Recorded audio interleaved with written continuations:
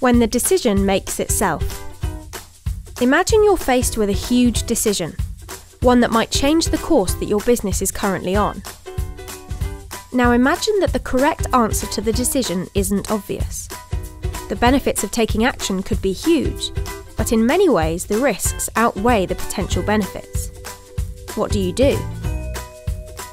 Decision-making can be hard, usually because the options presented are overwhelming, and you might feel a pressure to make the right decision in a timely manner.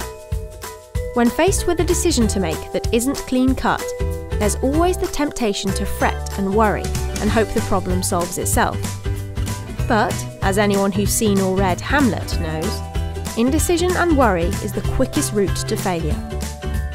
The mark of true success, on the other hand, is deciding what to do and doing it, even if that means doing nothing. Doing something is the mark of the entrepreneur.